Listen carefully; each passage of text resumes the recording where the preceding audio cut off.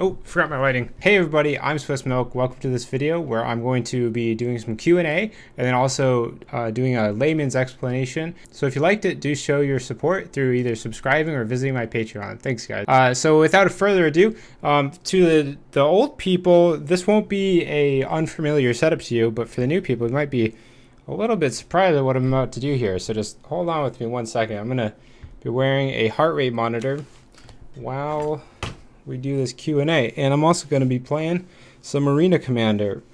So for the old guys, you'll know that I'm a pretty big competitive gamer, and when I was playing Insurgency, one of the things that was kind of my hallmark is that I would show you what my heart rate was during the whole thing. So you can see at the bottom of the screen right now, you've got a little display going on. The left side is a constant readout of my heart rate. The right side is a long-term readout. So I'm just checking my pulse right now. It looks kind of good, but you know, I like it to be pretty strong if I can. Oh, there we go. All right, that is looking good. Okay, so we got a steady heart rate there, and we're gonna keep that going this whole time. So let's get into this. Eric Williams asks, the intake on the top should pass through, but it's closed off in these simulations. I think it should split the 2D geometry in two pieces like you have the airfoil cross-section.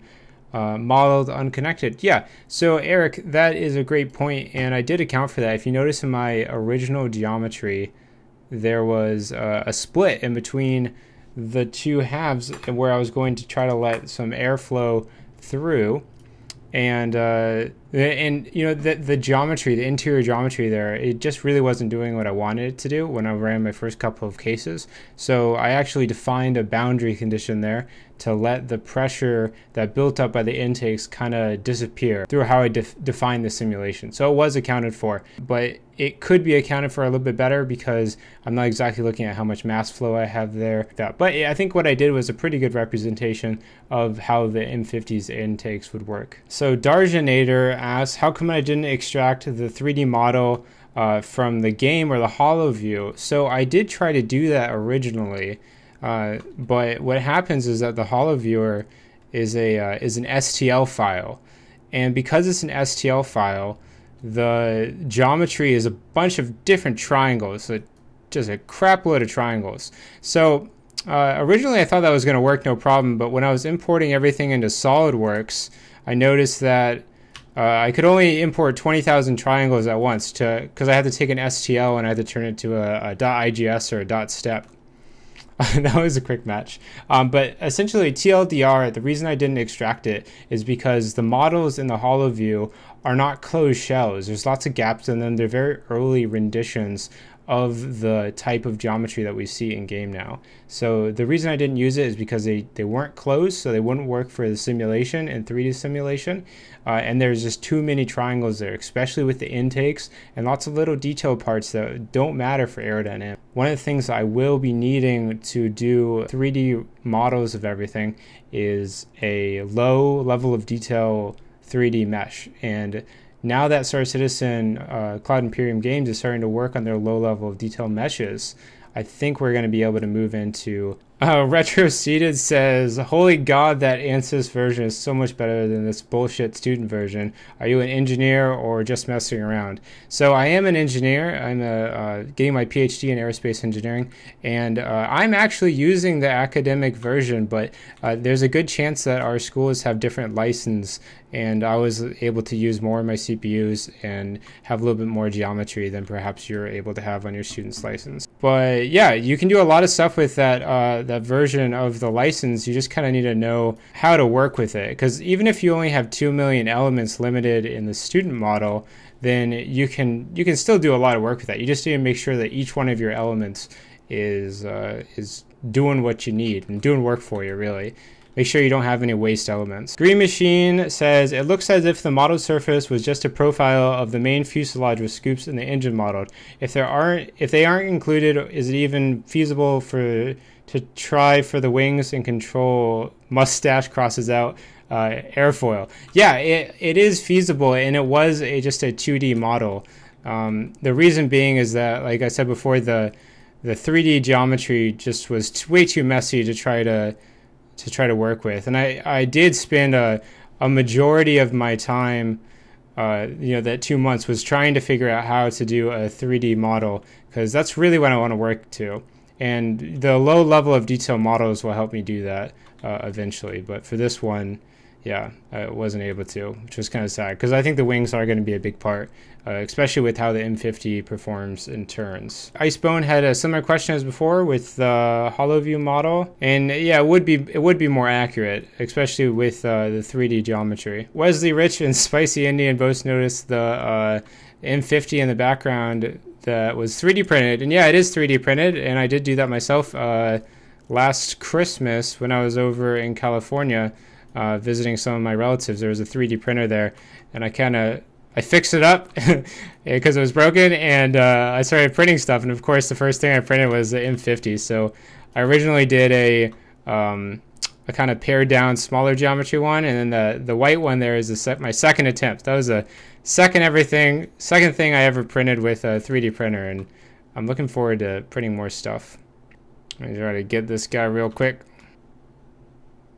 There we go. All right, next question. Guy Z says he wants to see a caterpillar. Well, good news. I'm going to try to do... Uh-oh, what's going on? My ship broke?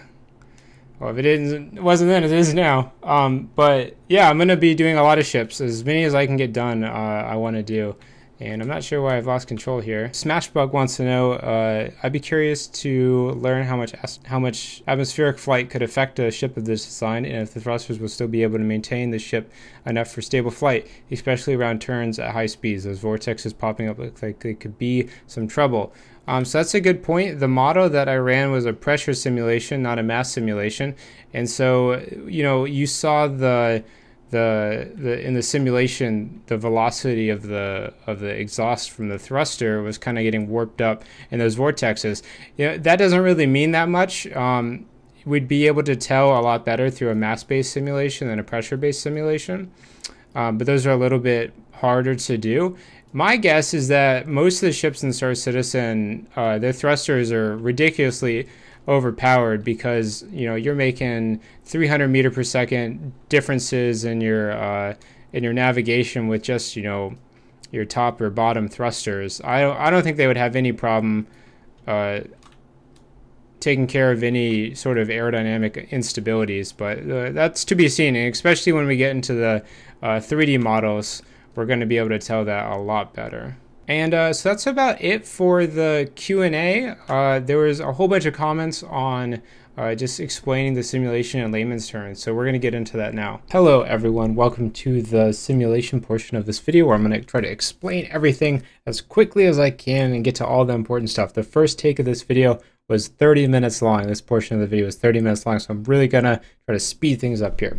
So, important things to note. We have green here, we have green here. This green corresponds to 280 meters per second. That is the maximum speed of the M50. All of this being green tells you that all of this is going 280 meters per second with respect to the M50. We see a lot of blue in here. That means we're getting drag. We see these alternating colors here. That means we have vortexes. We see a darker green out front, meaning that we have a drag zone here, but it's not as substantial as the drag zone back here. We have some interesting stuff going on in here, which we'll take a closer look at. The vortexes are forming because we have asymmetry between the top side of the M50 and the bottom side of the M50. Air has to move faster over the top side than it does the bottom side. The faster moving air at the top, and the slower air, the faster moving air at the top and the slower moving air at the bottom mix, causing vortexes. Here we have a very good picture of exactly what's happening. These streamlines tell you if you were a particle, you would take this path through the simulation. This blue zone in here tells you that we have a negative velocity, so there's a vortex occurring here, vortex occurring here, vortex occurring here. This dark blue section here tells you that there's another vortex going on. And interesting to note, this is a location where I did not include an intake that I now think I probably should have had, because if we have zero velocity or negative velocity here, we're going to have a high pressure, which is good for intakes. We're going to talk more about this in just a second. So one thing I want to talk about here is the Mach number that I ran this out. The Mach number I ran it at was 1.2. I think this is a good number to run at because you're going to be using shields as your hypersonic coming in through atmospheric re-entry. Normally atmospheric re-entry happens at like Mach 20, which is just like, whoa, God, that's fast. So you would burn up if you didn't have any ablators, In this case, we have shields. So let's turn on the shields, enjoy the cruise down to near sonic speeds, and then eventually it's not going to be worthwhile to have the shields on, or perhaps there's some funky thing going on with the atmosphere where if you kept your shields on in the atmosphere, then you would, turn everything to ozone, which would be Australia. So let's not do that. Let's not be Australia. Let's be America. I don't know what I'm saying. Moving on. So we're going to run this at Mach 1.2, and that's going to be pretty good. And I think pretty realistic. So let's just take a moment to respect how beautiful this looks, because I got shivers the first time I ran it, and I'm just a huge nerd. What we're seeing here is a shock wave, a shock wave, and a shock wave. There's 3 different shocks happening here. Every time you can tell there's a shock because you have this brighter color moving to a cooler color, or a hotter color moving to a cooler color. This defined color change here tells you that you're having your supersonic velocity coming in, you have a shock wave, and then it immediately decelerates to a subsonic value in most cases. Intakes here, here, and here, all of these intakes during this simulation were turned off. We have a lot of acceleration going on here, which is because we have a 2D model, and this 2D model is telling the mass coming in here that it needs to get here, and because this area is smaller than this area, it has to speed up to get there. It's the same way a diverging nozzle works. So I think this is really interesting. And then we're also having a shock here at the nozzle, which is just really cool. So we have a high pressure zone here, high pressure zone here, and a high pressure zone down here. And I say high pressure because the velocity is 0. And you can either have high velocity low pressure or low velocity high pressure. This area down here is due to the landing struts, and it's causing a lot of problems. So it would make this aerospace engineer very happy if you removed this or smoothed it out. And then this bottom intake down here really doesn't do much at all for the M50. I think it would be much better off if it was smoothed out down here. Even if it adds a little mass, you could perhaps put some cooling for the engine. I'm not sure, but this is not very aerodynamic in here. And this jump here, you never want to see that. And it might just be because I did a 2D profile. And by the way, this is a 2D model, so we're not modeling wings. And I do think modeling this in 3D is absolutely necessary to collect some of the interesting resistance numbers that I had one person ask about in the comments for perhaps modeling these ships with correct aerodynamic values. The only thing stopping me from doing 3D modeling right now is because I don't have access to low level of detail models. If you are from CIG, I've already emailed Chris about this. He never got back to me. I don't hold it against him. I love Chris, and I love CR as well. But if you give me the lowest level of detail models, I can do 3D simulations on them. Or if one of you citizens out there knows how to extract these models, I'd love to do some simulations on them. It's just that the hollow view stuff has way too many triangles, and it's not a very good mesh, and there's lots of holes in it and stuff. So I'm really excited about the low level of detail work that Star Citizen Cloud Imperium Games is doing. I love your work. I love the game.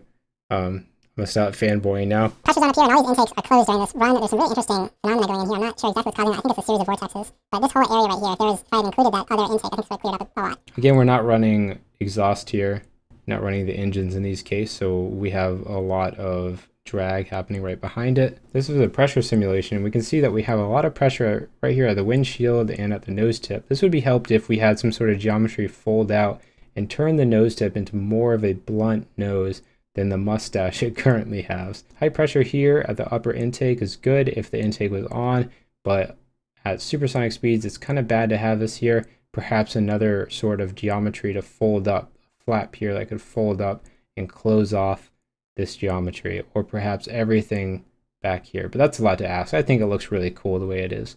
We see that there's some low pressure down here. It's not negative pressure because this is gauge pressure. So this is with respect to atmospheric, and atmospheric pressure is 101,250 pascals, I believe. So this isn't actually negative. This is just telling us that it's below atmospheric pressure, or 1 Earth atmosphere. It's below 1 Earth atmosphere. A little closer up here, we can really see that we're having a lot of pressures here. This is roughly 4 Earth atmospheres right here, and roughly 4 here, perhaps 3 and 4 Earth atmospheres. You'd want to make sure that you reinforce this part of the ship quite a bit. There's going to be a large hinge moment here, wanting to flip this thing back because you have a lot of pressure in here, but not too much even at supersonic speeds, so not horrible.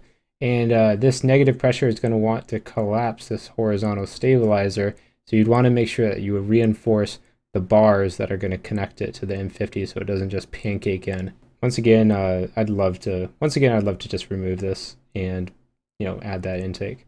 But it's looking pretty good. So here we are in the 45 degrees angle of attack. Now I need to mention that 45 degrees angle of attack is not normal, and most planes and spaceships don't assume a 45 degree angle of attack during any part of their normal flight regime, unless you're like a fighter pilot. And I know there's going to be some people being like, oh, I did that in the military all the time. Well, you know, good for you. That's awesome. And I'd love to see some GoPro footage of that. But you're not going to be maintaining this for very long. This is a maneuver you might only do for a couple seconds because you're going to have so much force on this part of your plane that you're going to start going straight really soon. So do I think this is a problem? Yeah, kind of, but it's not going to be a problem for you or the airplane. It's just a problem with this sort of flight mode, and you're not going to maintain it for very long. So it's not a big deal, but it's really pretty to look at. A lot of drag happening up here, so it might be wanting to flip over its center of mass wherever that's located. But without a 3D model or accurate location of center of mass, we can't really make that determination just yet. So here we are with the velocity at 45 degrees. We can see that there's a lot of flow trying to speed up over the top here. We can see that our exhaust is also at this kind of max velocity. And don't be alarmed when you see something like this occur. We're just looking at the velocity. So the exhaust might still be straight. It'll probably be bent up a little bit just because you're having all this incoming flow, but it's not going to be wrapping up. I don't see any direct problems with this other than we'd probably have a lot of heating in the nose here, and there's not a lot of material to sink up all that heat. So there'd be significant heating in the nose, significant heating at these bottom fins, and then the trailing edge of this engine would also have a lot of heating. This is a good representation of the drag you'd have. Once again, the engine's not on here, and this is just a 2D model. So in a 3D model, we would have additional shock waves coming off of the wings and the vertical stabilizers, which would have some interesting effects up here and also greatly affect the drag and performance. So yeah, really looking forward to those low level of detail models. I'm just going to keep saying it until someone gives them to me. So this is a great representation of those Prandtl-Meyer waves down here, where we have flow speeding up, and then we have a shock formed right here at the bottom mustache. So you might be burning your mustache off here. Other than that, looks pretty good. This segment of the video where I'll be talking about the results will be included in all future videos. If you enjoyed this, please let me know by subscribing or visiting my Patreon, and I look forward to making more videos in the future. If you have any questions about the results I showed today, or perhaps results I did not talk about, do mention those in the comments. I love talking to you guys there. I really appreciate all your support. If you know someone who would like this video, go ahead and share it to them. You'll notice I don't have that many subscribers right now. I'm really trying to build up my channel, so the more people we can share with, the larger we can grow the channel, and the more cool stuff we can do together. So I'm really looking forward to that. Until then, I'm Swiss Milk signing out. See you guys later.